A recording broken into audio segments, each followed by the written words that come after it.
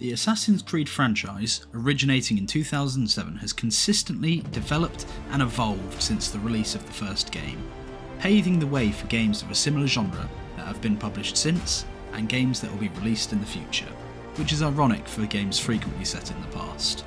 In today's episode, we will be playing through the newest addition to the series, Assassin's Creed Mirage, investigating how hard would it be and how long would it take to 100% the newest Assassin's Creed. Let's get into it. We start off Assassin's Creed Mirage in a dream as our main character Basim, and we are being hunted by something later identified to us as a Djinni. Now, according to Google, a Djinni is the first female born into the Weasley line for several generations and is a witch at Hogwarts School. I might have spelt Djinni wrong. Forget the Djinni for the moment. Oh, okay, sorry. At this point, we are a street thief and we make our way through the tutorial and prologue, from learning how to pickpocket. Not then. Then was not the right time. I am terrible at this game. I pickpocket the children. The grievous bodily harm. Oh, you got absolutely shafted.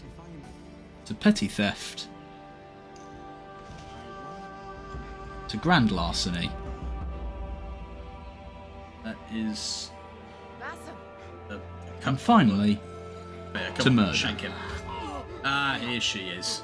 Lovely job. But most importantly... Cat! Oh, I can pet the cat. Oh, this game's brilliant. With the prologue done, we get the first achievement and move on to Assassin's training, which consists of climbing walls and stabbing people with different sized blades. Oh, it's a hare. Oh, he's just drowned himself. Baghdad! Now we're a full-on assassin, we head into the city and immediately almost die whilst looking for treasure. No, don't carry. What am I doing? Put him down! Oh my, twice, in fact.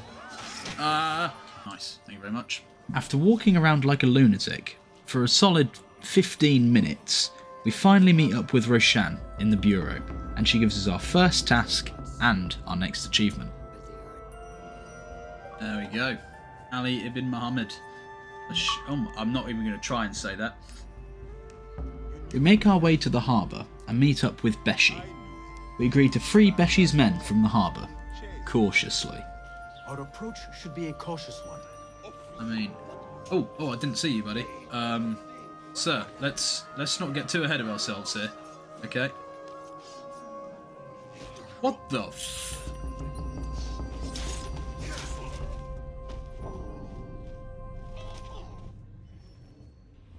I got killed by a chicken. Let's try this. You know what, we're just going to go all in. I don't even care.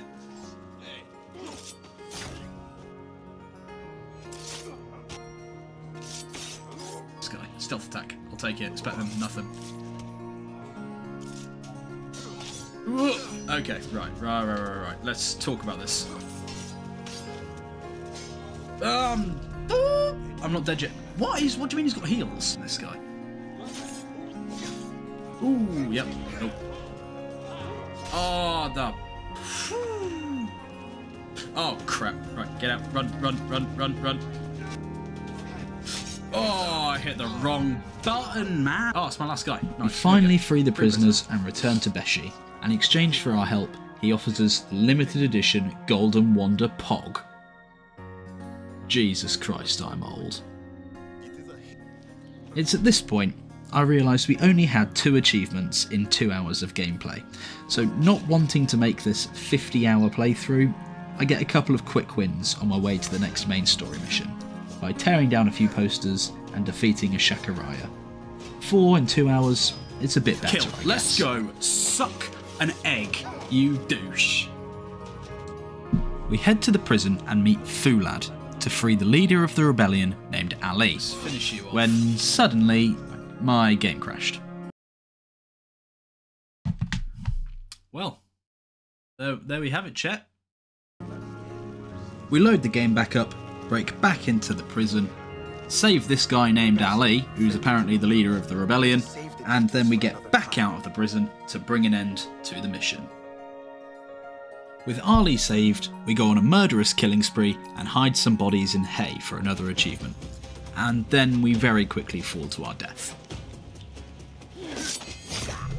Am I dead?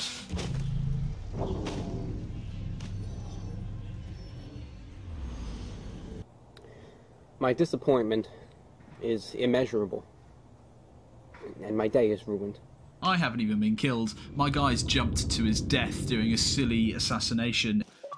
Oh, it's just frustrating. Oh. Notorious. State maximum notoriety. Okay, well checked. You know what? I'm glad that I died. We make our way to this fort to assassinate Al Ghul, and truth be told, I had no idea what I was doing. I managed to get into the fort okay, but it's all downhill from there. We spent a whole 35 minutes in this fort trying to figure out how to kill this guy, and in the end I still had to Google it, but do you know what doesn't take 35 minutes? Something you could do in just a few seconds that would help support the channel. Can I just ring this bell? You know what? Yes, you can. It's that easy. Shameless plug over, we finally kill Al Ghul and leave the fort, getting us the Blood of a Ghoul achievement. We also grabbed the Potion Collector achievement, but that didn't fit into the script, so here you go. Boom, he's dead. Sorted. Ooh. Potion Collector, nice, didn't even mean to get it. Your wares. We continue with the main story and find a tailor to dye our clothes for another achievement. Only to find out that the tailors don't do that, and I could have done it from my inventory ages ago. There we go, chat. Fashion statement. And not 30 seconds later, we kill some guards and get an achievement for getting more headshots than Johnny Sims. Headshots, let's go! Nice little gangbang going on in here, shall we? We meet back up with Roshan and find out that 3 more bureaus have been set up ready to investigate our next murder victim. Sorry, order member. On our way to one of these new bureaus, I decide to preoccupy myself with firstly becoming an actual assassin and killing people, pickpocketing the rich and giving to the poor, also known as keeping it for myself, and then finally spending some of my hard stolen tokens. Oh, that's another achievement, chat, let's go! Once we finally made our way to the bureau, we were asked to find out what happened to Ahmad ibn Musa from the House of Wisdom, so we made our way to his workshop. We found some clues, but eventually this kind gentleman, under threat of death, tells us to check out a nearby dig site. There are a load of enemies here, so we take this opportunity to destroy a man's horn, and no, that's not a euphemism, and use some Rufalin to forcefully put some people to sleep. In the dig site, we found a clue to go to the Bimaristan, so we head there, find this special chest, get more kills with throwing knives, and murder a doctor. We find Ahmad, who had been working with the doctor, and ask him to return to the bureau. On our way back to the bureau behind Ahmad, we hide in some hay to brutally murder some enemies, use both of my brain cells to figure out this treasure map. My brain is fucking huge. And sit on a bench for a total of 48 hours without moving.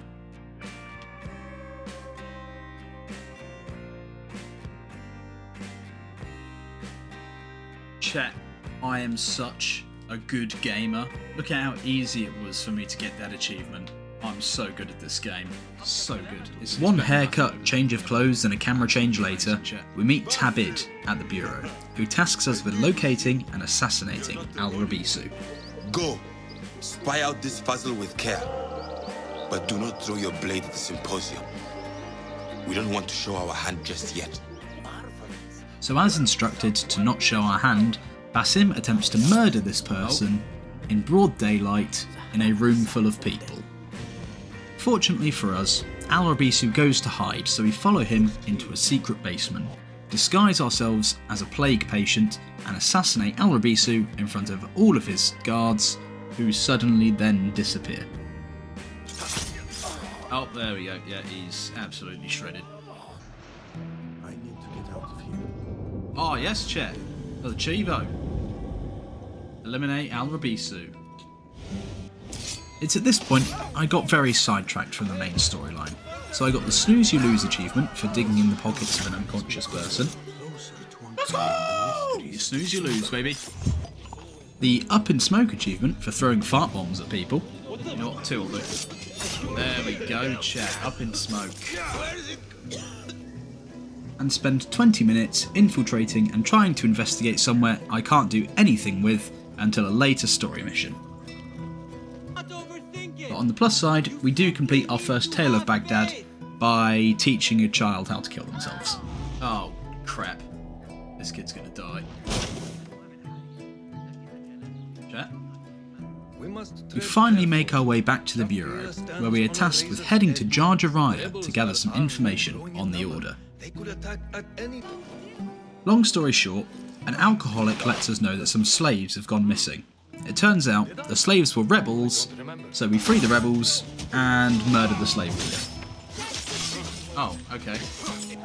During this process, we got the achievements for throwing traps, being frugal, and paying merchants. On the slave leader, we found a letter to say that he needs to report to his bosses, but the bosses' names are in code. So, we've headed to the meeting area and got our achievement for using noisemakers, despite not actually using one. Oh shit, I've got an achievement chat. Attention seeker. Oh, nice. We head inside and find Al-Ishma and Al-Ruch, who are very quickly escorted out given that, you know, the person that they're waiting for is dead. We escape the meeting room and get the hardest, and by that I mean the least obtained achievement in the game, for assassinating guards whilst blending in. You know, just being an assassin, really. We also use this opportunity to fully upgrade our sword. With our weapon upgraded, we go to kill Al-Ruch, who was a lot easier than I had initially expected. Yep, let's do that. Let's go, baby! With Al-Ruch now dead, we make our way over to Al-Aishma's camp, paying some mercenaries along the way, where we tag all of the enemies with Enkidu, get 5 kills with 1 assassin's focus, 2, 3, oh chat, we've got it, 5, launch, 1, let's go! And we then assassinate Al-Ishma and find out about Al-Marihwa, our next Order boss. We pass our newfound information onto the Bureau, who challenge us with eliminating Al-Marihwa, who resides in this absolutely massive and reinforced base. We take out 2 guards and assassinate him for a much easier Order member than I had initially expected. Too goddamn easy, let's go. We head back to the Bureau to hand over the feather of Al-Marihwa and head off to do a contract. This contract in particular involved breaking into a hidden tomb, grabbing a Carolingian coin and placing the coin somewhere for Dervish to find. Oh, so I can jump that, but I can't jump into that pile of leaves. I am tempted to keep this coin, but I could never cross Dervish. Dervish. Oh! What? That was number 9, excuse me. Oh, let's go, chat. Woo! Cheers. Let's go. On our way heading to the next Bureau, we find our last musician that we need to pay. Chat, this should be... Woo! Once we get to the Bureau, we're reintroduced to Roshan, our mentor from earlier in the game. They let us know that the Order are having a grand auction and they need me to find out who's behind it. We make it to the market, and despite brutally murdering a civilian and a number of guards, this woman willingly talks to us. No, but in recent times, they have increased the coin requested. She lets us know that the Order are basically massive racists and only stop shipments from people of different faith or from elsewhere, and we obviously can't be having that. We find the merchants, one of which had a dead horse, and come across a trap. Well, but I saw someone. I think I cannot be sure. Oh, you're telling me someone murdered the horse? Well, I could have told you that, buddy. You figured that one out. Who sent you? You cannot Oh my god, they've just murdered that merchant. 1, 2, boom. Absolutely wrecked, mate. With the merchant saved, they've tasked us with assassinating Al-Ankar, who ordered the trap. So, we walk into his house, unlock the door, eat his food, and murder him. I mean, that wasn't what I came here to do. We then come across a guard, who I plan to dodge for 10 minutes. I tried to put this at like 10,000 times speed, but it literally crashed my editing software, so I'm just going to cut it for you. Hey, there we go, chat, we got it. Let's go! 10 minutes of just stood next to this guy with name Daniel. We're then introduced to someone named Kong, who is apparently an old friend, but having played the prologue, I honestly have no idea who this guy is. Kong agrees that for a few favours, he can get us into the auction, which will lead us to our next order member.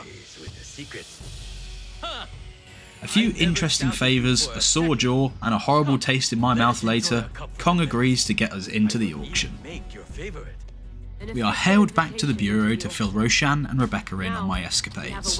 They ask me to attend the auction and buy a hairpin that we believe to be the target of our order member. We take our seat at the auction, but given that I'm as stingy in-game as I am in real life, the second I'm asked to split with my cash, I say no. How much? 500! Now I'll steal it, chat. Because we don't even need the hairpin, we're just here to kill her. Why am I bidding on this hairpin? We steal ourselves a hairpin and a special brooch and grant ourselves a quiet audience with our next target. Oh, whoa! What? Assassinate me. Yeah, fuck it. Chat, I don't know what's happening. You know what, this is fine. Get back here, you cow. Sup, love. We return to the Bureau and hand in the feather. With only the head of the order remaining, we deem it safe enough to let them live a little bit longer while we go out and get our final synchronization viewpoint. Show me the money! Yeah, fearless chat, let's go. Love to see it. Right. Getting back on track, we've been given information on 3 people who could be the head of the order. Arib the poet, Muhammad the governor, and Kabiha the concubine. We start with Arib and just turn up at her house. Understandably, we're told to leave. He did, however, tell us to find some letters at the post office. We break into the post office, find Arib's post, and find absolutely jackal. So, like any normal person, we ambush her at her poetry recital. We eventually find out that Arib has nothing to do with the order and we've wasted our time. On to Muhammad. We started at the court, followed a messenger, and walked straight into a police station.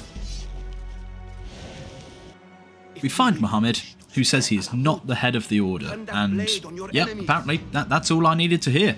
On to Kabiha. To get into the building, we have to steal this guy's clothes, which, in itself, gets us an achievement for collecting disguises. So, can't complain with that one. Once we get into this building, this woman, Makira, blackmails us into doing some chores, or she's going to tell the guards. So we complete her chores, and it turns out there was nothing in the office anyway. But when we come out of the office, it turns out the chores were to kill one person and frame the other one. And that was all in the bidding of Kabiha, the head of the order. Makira does, however, tell us exactly where to find Kabiha. We feed the information back to Roshan, getting us the final Hidden 1 rank, and are tasked with eliminating Kabiha. Hey, what? Serving the light, what have I done? Reach the maximum Hidden 1. Oh, we've got an achievement, chat, let's go! We break into the palace, my game crashes, and we break back into the palace again. We make our way to Kabiha's office, unlock the secret chamber, and find Kabiha. What is going on, chat? Oh, she's fucking dead. Okay. Roshan? Yeah, who'd have thought? Right, there we go. What poison have you lapped at your lips? Roshan's just absolutely fucking murdered her. What did she mean, Roshan? There we go, chat. That's another achievement. We've taken out the head of the snake. The snake is fucked. Dead. With Kabiha dead, we've taken out the Order. But that's not the end of the game just yet. We head back to Alamut, where we completed our assassin's training, which has been overrun by guards from the city. We eliminate the guards, free our assassin friends, and head into the ruins to find our past. Open.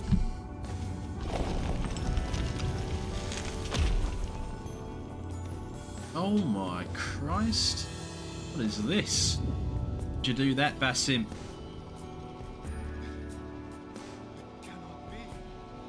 Oh shit, it's Nahel.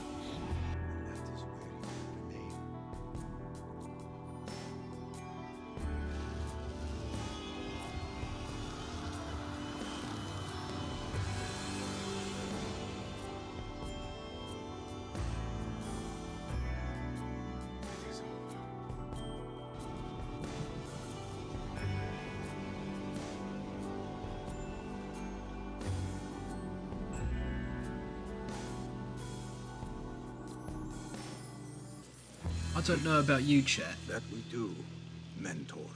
But I have no idea what on earth I have just witnessed. I've been paying attention all 19 hours and 25 minutes of this game, but I have no idea what has just happened. So if someone can explain that to me, please do so. Thank you. With that done, we have some cleanup for the last achievements. So we fully upgrade an outfit, collapse some scaffolding, fully explore all areas, wilderness, yes, hand in our Dervish artifacts, let's go, and hand in all of the scholar books, which brings an end to Assassin's Creed Mirage. Well everyone, that was every achievement in Assassin's Creed Mirage and under 24 hours. Do you think you'd have the patience to do it as well? Give it a go, or, if you've already done it, let me know your thoughts on the game in the comments below. If you enjoyed this video, be sure to check out my similar challenge on Dead Rising, it's just as good. Thank you for watching my last video of 2023, join me in the new year for more challenges. Next up is a trip into the ether with Dead Space. Feliz Navidad and Prospero Años.